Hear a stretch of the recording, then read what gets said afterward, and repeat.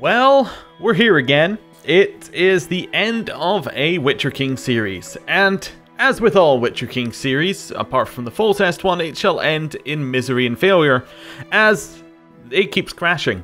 It cannot get past certain points. Now, you may notice that this is earlier than we were previously.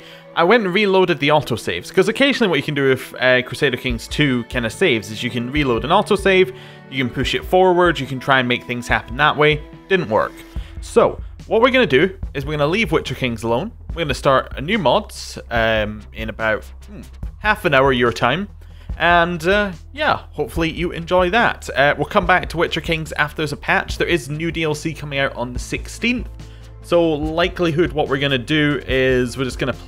what we're going to do is we're going to leave Witcher Kings till updates for the new DLC, because this seems like it's an inherent problem on the back end, something, there's some event that runs, it's probably something like the hack invasion or something of that nature which is crashing it, or it's something with one of the systems, like maybe, I can't think what system particularly could crash it, but maybe the Witcher one, something like that, moving courtiers around, maybe something in there breaks, I don't know.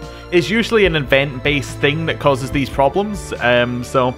yeah, I really just don't know, and I'm sorry about that, so we're just going to end the episode here, unfortunately, and the series. So thank you for watching. It was fun while it lasted. I was really enjoying it, actually. I liked all the different kind of bits and being able to kind of go in behind and get, different kingdoms and things. We did manage to expand, I guess. We became a different kingdom. That's cool, but yeah, sorry about that. That's the end of the series. Thank you for watching, and hopefully you'll join me in the next one. See you then. Goodbye.